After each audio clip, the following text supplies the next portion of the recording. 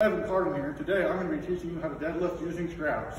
There are several different types of straps. There are also different ways to put them on.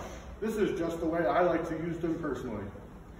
First of all, you want to decide how you want to put them on. You want to put them right on your wrists, like so, and as tight as possible. Make sure the long strap goes up against your index finger. Next thing you want to do is the setup. A lot of the people make the mistake of putting their legs outside the strap like this. Then the lift won't count. But what you want to really do is put the strap outside your legs into the closest part of the ceiling to you as possible. You want to start by going under it and then over it.